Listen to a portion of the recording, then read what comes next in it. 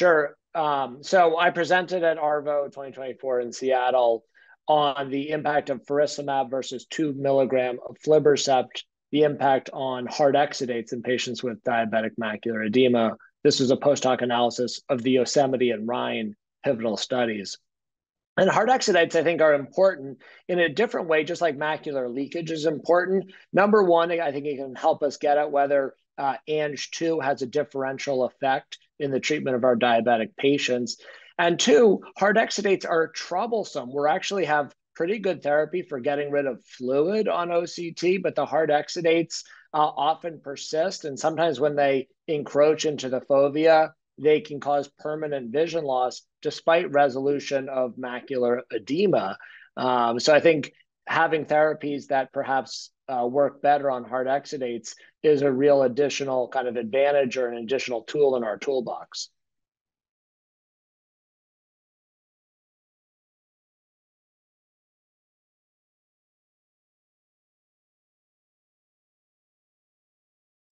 Sure. So we compared, as you may remember, there were 3 arms in the Yosemite and Rhine trials. The control arm was aflibercept 2 milligrams, dosed every 8 weeks after a loading period.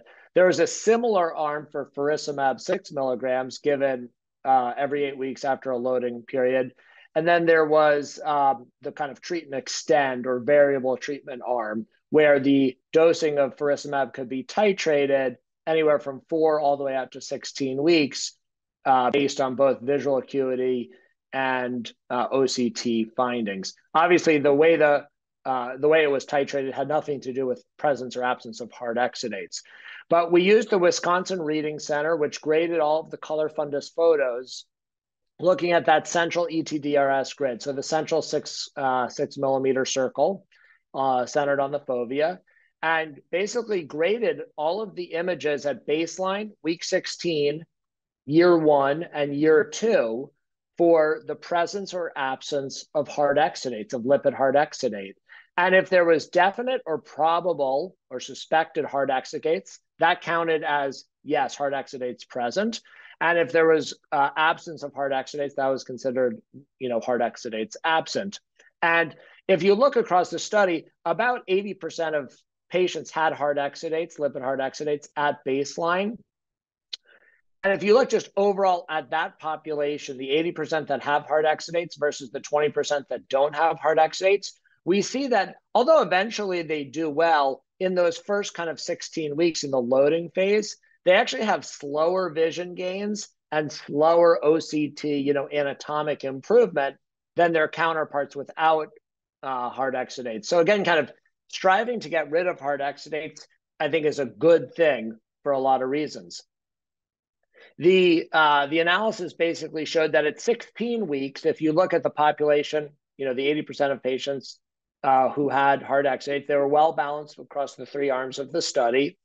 And at 16 weeks, really no difference, no impact. Not surprising because we know hard exudates take longer to go away. But if you look at year 1 and year 2, we see about a 10% reduction in the proportion of patients who have no lipid hard exudate in the faricimab-treated eyes versus the aflibercept 2 milligram treated eyes. So this suggests that faricimab over time, over a year or 2, does a better job at resolving lipid hard exudates.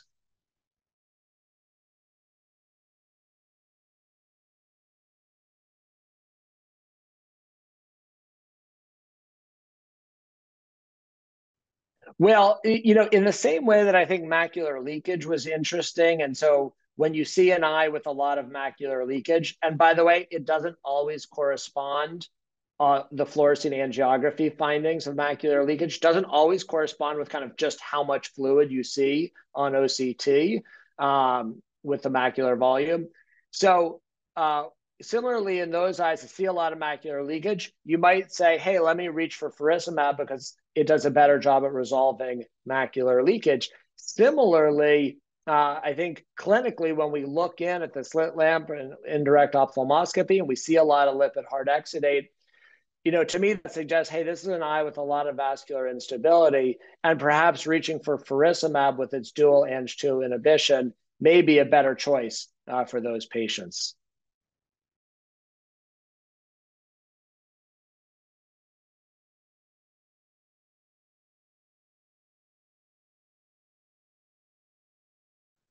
Sure. So I think the biggest limitation is the fact that this first analysis was done with color fundus photos, and it was a binary decision, basically presence or absence of lipid hard exudates.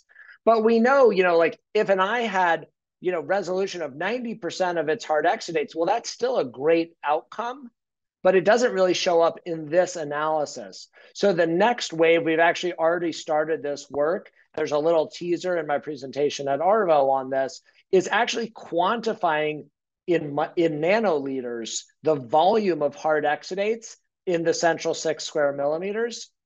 And then looking at the volume of hard exudates, and if there is a difference between faricimab versus 2 milligram aflibercept. And that data is still forthcoming, but look for it at upcoming congresses.